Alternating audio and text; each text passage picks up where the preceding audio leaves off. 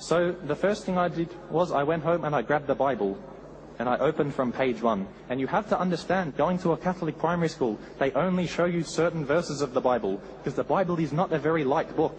So they'd say, read only this page and that page. So when I started to read it for myself, it was quite a big shock.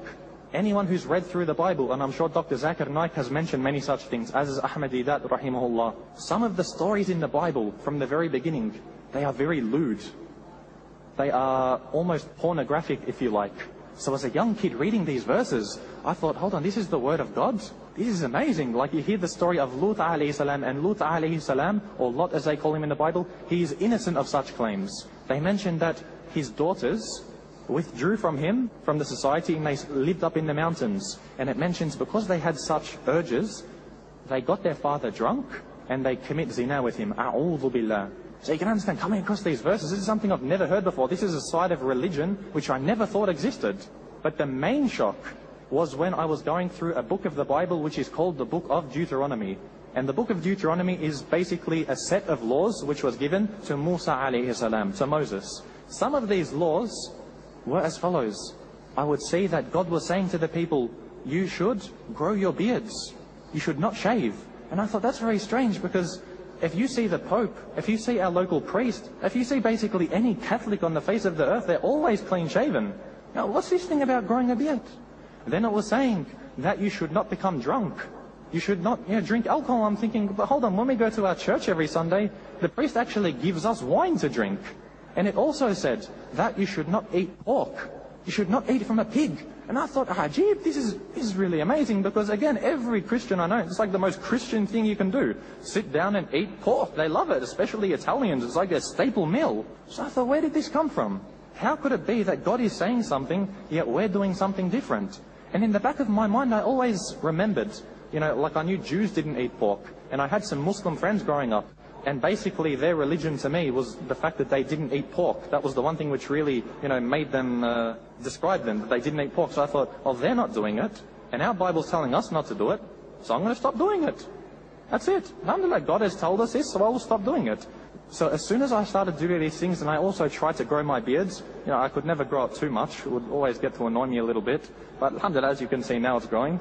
At that time, I started to do this. And all of my family, some of who claimed to be, religious practicing Christians, they said to me, why are you growing your beard? Why won't you eat pork? Why won't you drink alcohol?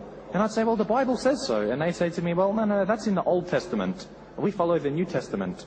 I'd say, how is it that you can reject part of what God says and only accept some? Like I'd say to them, do you accept homosexuality? And they'd say, no, of course not. I said, well, that's in the Old Testament.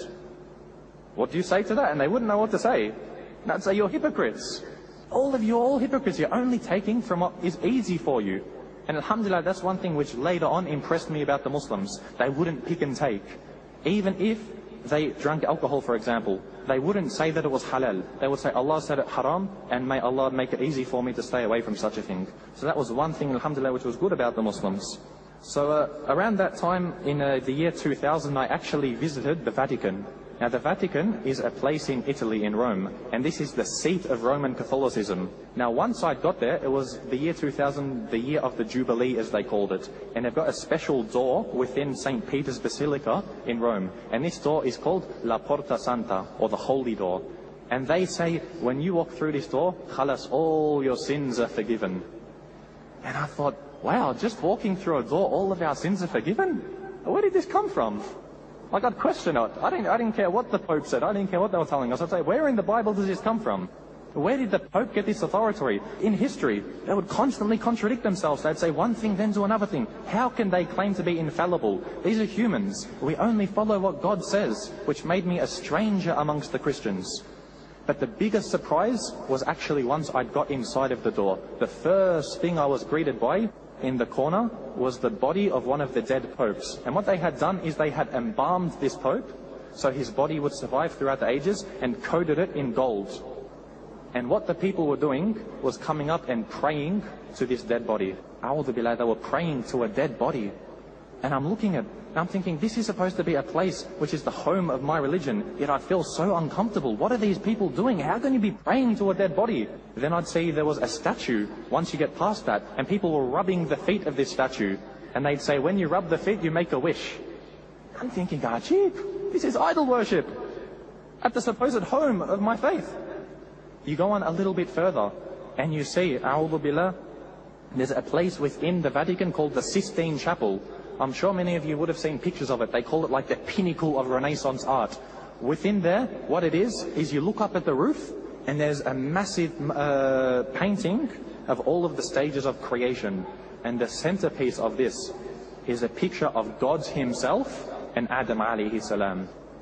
Now, I studied at least enough to know the 10 Commandments. The second of which is you should not make pictures, you should not make images of your Lord.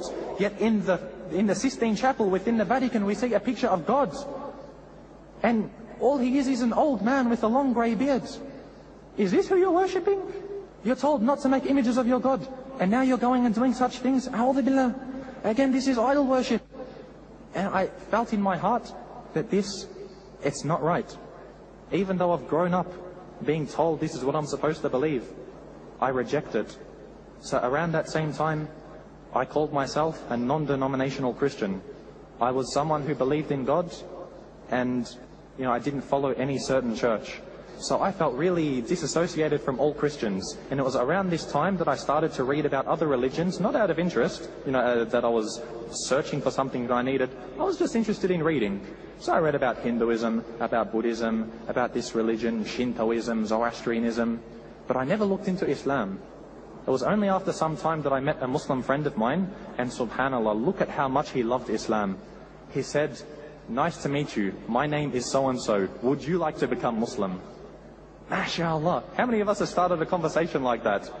Now, I assume very little of the time someone would actually say, yes, I'd love to. But alhamdulillah, it opened the doors to da'wah. I knew this guy's a Muslim. If I want to know about Islam, I'll ask a question to him. And so I would. And he'd always be telling me about Islam. And one time I remember he actually gave me a book. It was a very big book. I can't remember what it was. But for all I knew, it was the Quran. And